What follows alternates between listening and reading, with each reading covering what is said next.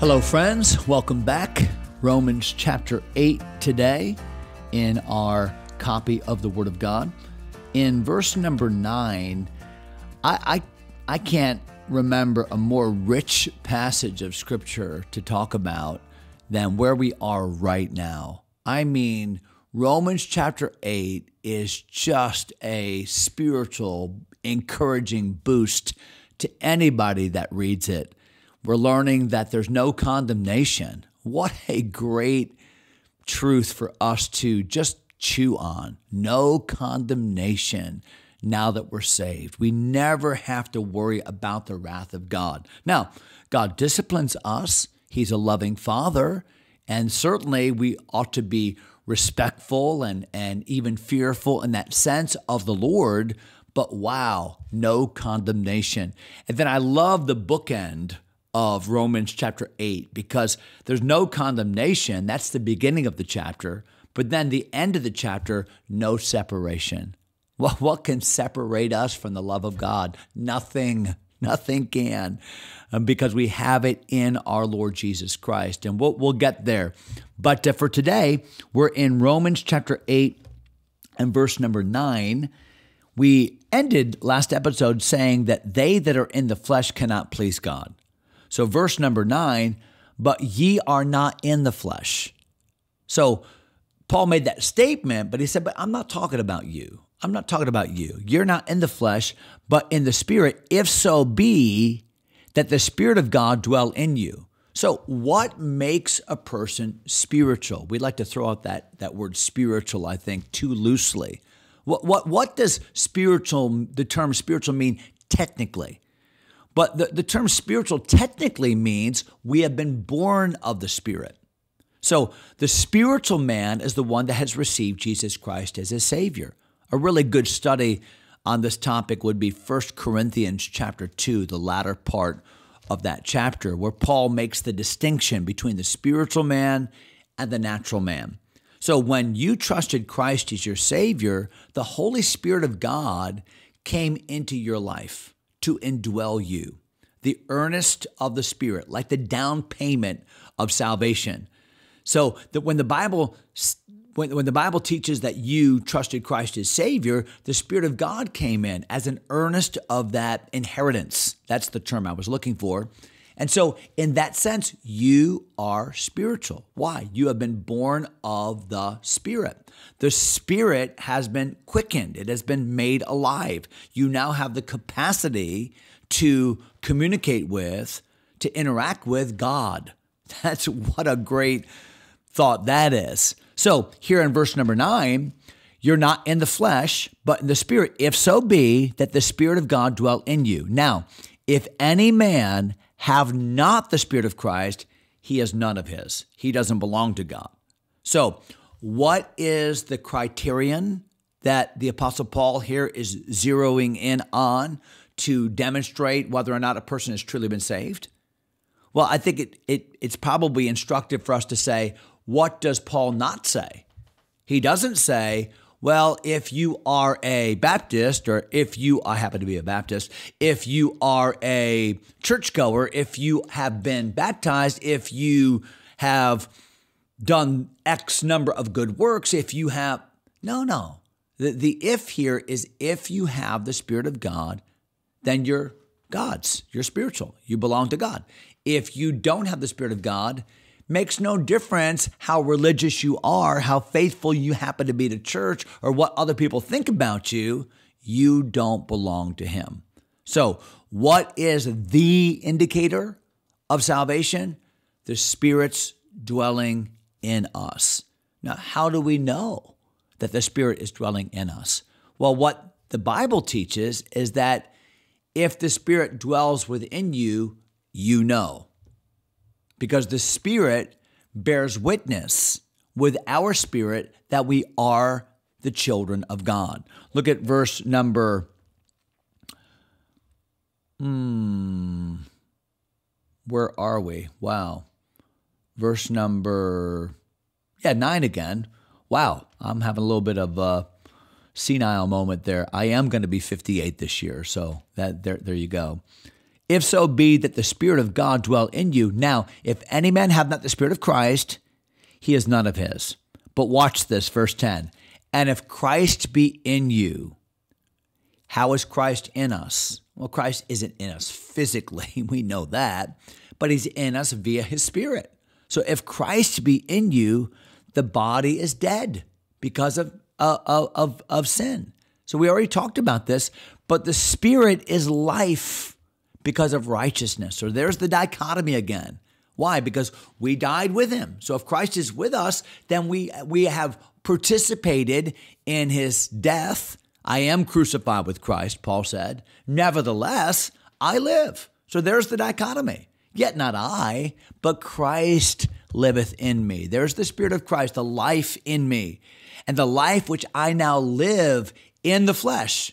See, the flesh is still here. I still lug around this body, right? But the life that I live in the flesh, I live by the faith of the Son of God. There's the new life. There's the Christ life who liveth in me. And I'm not quoting that correctly, but you know what I'm saying. Look at verse number 11. But if the Spirit of him that raised up Jesus from the dead dwell in you. Do you see how the Trinity is talked about in Romans chapter 8? So sometimes we talk about the Holy Spirit as the third person of the Trinity, the Holy Spirit. But sometimes we talk about the Holy Spirit as the Spirit of Christ. Or sometimes we talk about the Holy Spirit as the Spirit of God. So which is it? Is it the Holy Spirit as a separate entity? Is it the Holy Spirit as the Spirit of God, as the Spirit of Christ? And the answer is yes, because there is the uniplurality of the Trinity. One God, so we can correctly say the Holy Spirit, God the Father, God the Son, and we could correctly say the Spirit of the Father, the Spirit of the Son, and that be the Spirit and the Son, and yet one and yet both, and yet one and yet three. You say, I don't understand that. I don't know that any one of us entirely understands that. But the point is, if we had a God whom we could entirely understand, like we can look in a microscope at a petri dish and be able to be outside of an organism, understand everything about it, then God wouldn't be God, we would be God. You can't get on the outside of God and understand all about him. Why? Because God is the limitless one. We are the limited people. He is the omniscient one. We are the limited knowledge people. He is the omnipotent one. We are the limited, powerful people. And so when we see that we are the temporal ones, he is the eternal one. So as we talk about some of these concepts and say, well, explain that, I'll do the best I can, but we're not going to entirely understand all of who God is. It's beyond us. His thoughts are higher than our thoughts. His ways are beyond our ability to comprehend them.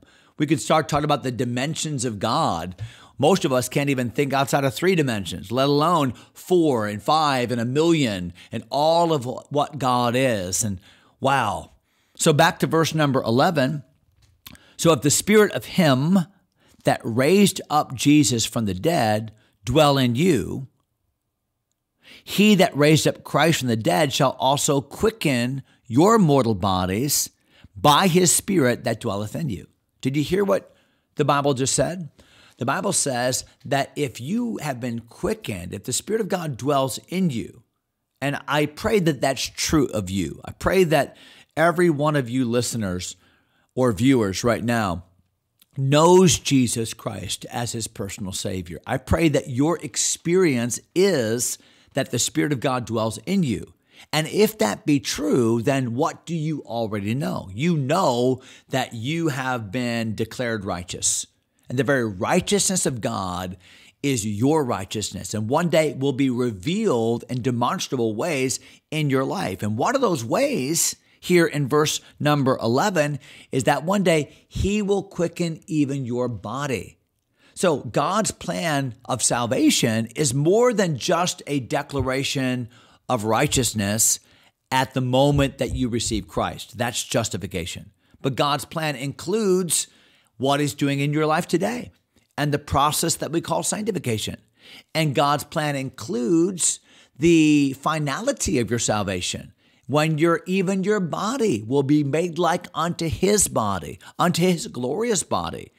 We see that in 1 John chapter 3, verses 2 and 3, that one day we will be saved, spirit, soul, and body, complete salvation. I often say it this way: God wants to save all of us. He's not willing that any should perish. He's the propitiation for our sins, and not for ours only, but also for the sins of the whole world. God so loved the world that he gave his only begotten son. So he wants to save all of us, but watch this. He wants to save all of us. And if you're listening right now, I'm just referring to all of me. He wants to save all of who I am. My spirit, my soul, my body, it's complete salvation. So that's the scope of God's plan for all of mankind. Now, obviously, man can choose to reject him, and for you, that he wants to save you unto the uttermost. I love that. Look at verse number 11 again. So he that raised up Jesus, or Christ, from the dead shall also quicken your mortal bodies. So one day this body that is not saved, my body is not saved, but one day it will be saved and made like unto Jesus' body. I like what happened on the Mount of Transfiguration when Peter and James and John were taken up by the Lord, and they saw a little presage of what glorified bodies will look like because they saw Jesus transfigured before them. But that transfiguration will be one day your transfiguration. That's the promise here of verse number 11. Look at verse number 12.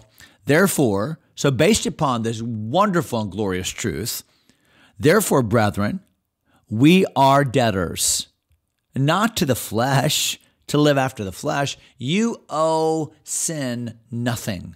You owe the desires and the